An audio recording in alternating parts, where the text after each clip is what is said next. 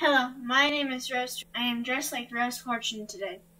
Some say she was the first policewoman in Canada, actually Northern British North America, because Canada became a country on July 1st, 1867, 3 years after her death.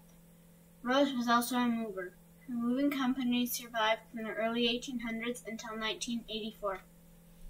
For Rose had a hard early life. Let's start at the beginning.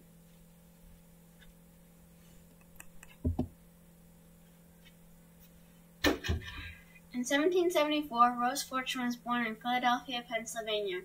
Her parents were slaves for the Devon family. Philadelphia, Pennsylvania is right here. She escaped slavery with her parents during the American Revolution from 1775 to 1783, and they became Black Loyalists. This means they supported Britain in the fight against the American patriots in exchange for the promise of freedom, land, and 3 years of provisions in the future. But they did not exactly get that.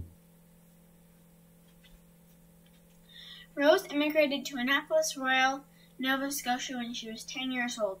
Her family appears on the 1784 Annapolis Royal Muster Roll as a child over 10 years old, of parents Fortune and wife. She and her family boarded a ship in New York Harbor to get to their new home. Annapolis Royal, Nova Scotia is right here, and New York Harbor is right here.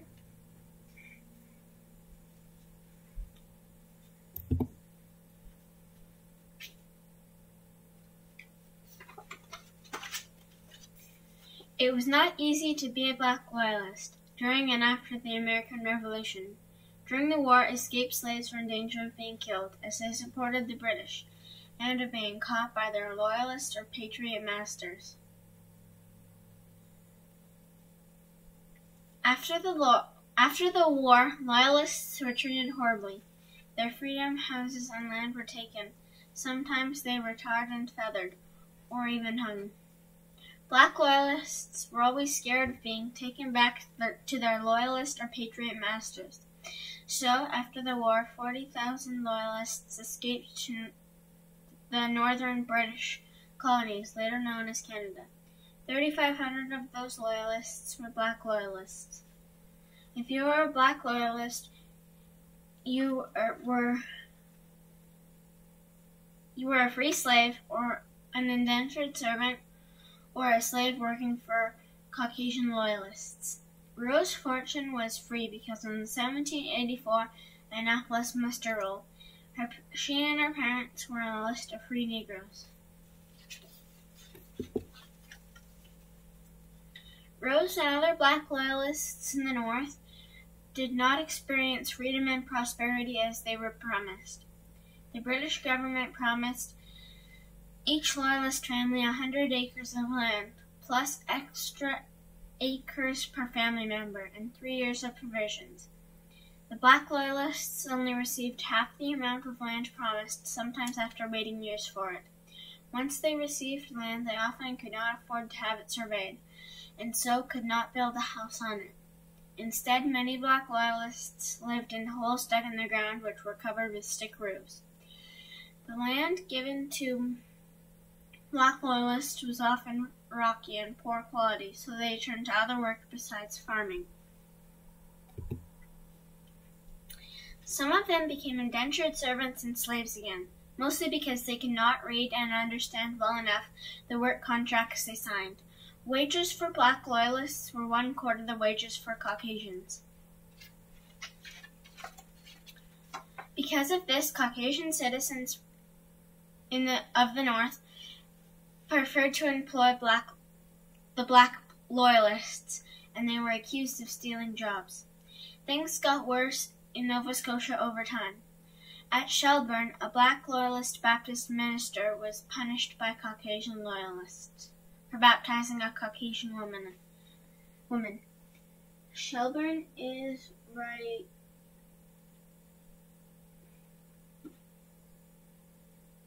Shelburne's right here on the map.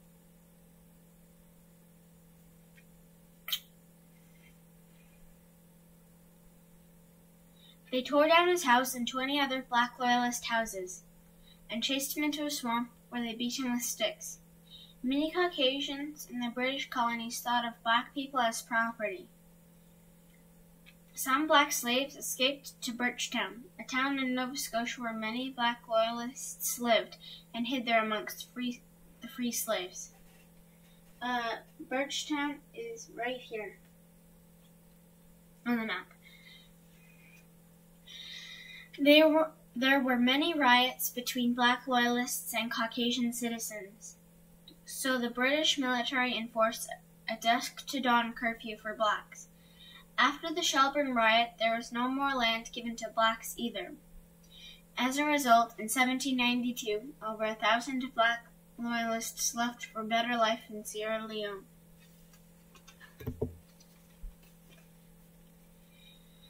Rose Fortune was very determined to survive during all this hardship.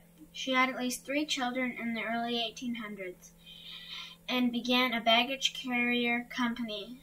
She took luggage and provisions back and forth between ships, inns, and houses by wheelbarrow.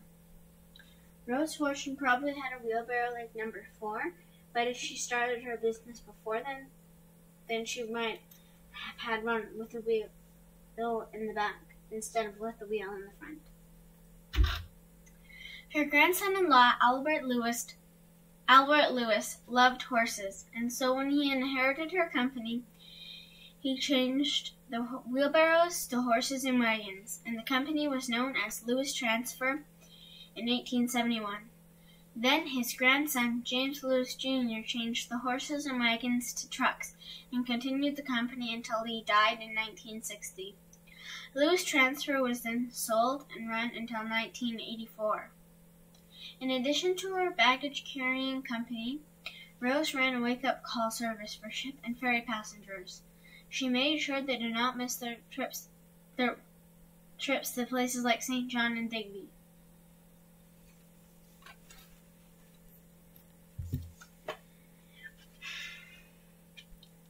Finally, Rose was a police officer. She patrolled the town and waterfront of Annapolis Royal, enforced curfew, and kept people in order. She often wore a man's coat over her dress. In 1852, when Rose was 78 years old, a lieutenant colonel wrote about Rose helping him leave the terrible inn where he was staying. He wrote, "She had a small stick in her hand, which she applied lustily to the backs of all who did not jump instantly out of the way. Rose was firm."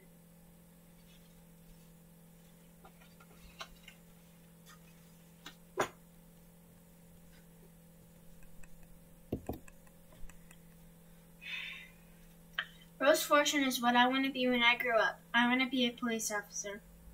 She inspired people to do good things after she died on February 20th, 1864, at about age 90.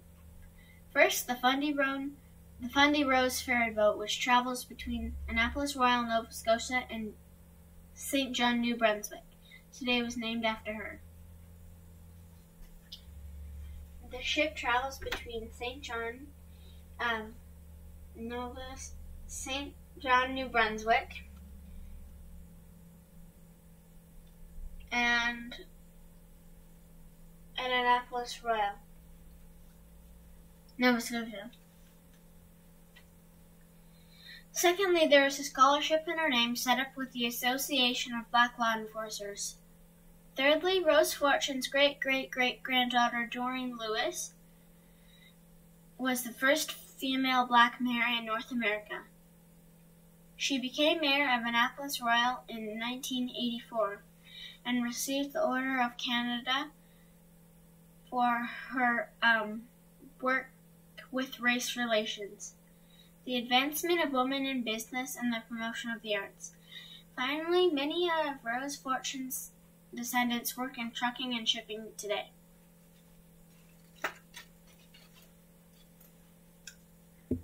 This is a picture of the wheelbarrow that I built with my family. I made it out of 2x4s, screws, and shiplap.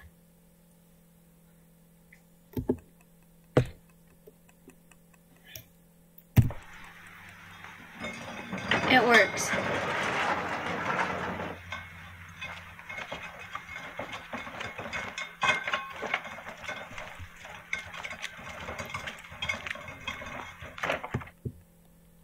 Here are some of my references. Thank you for watching.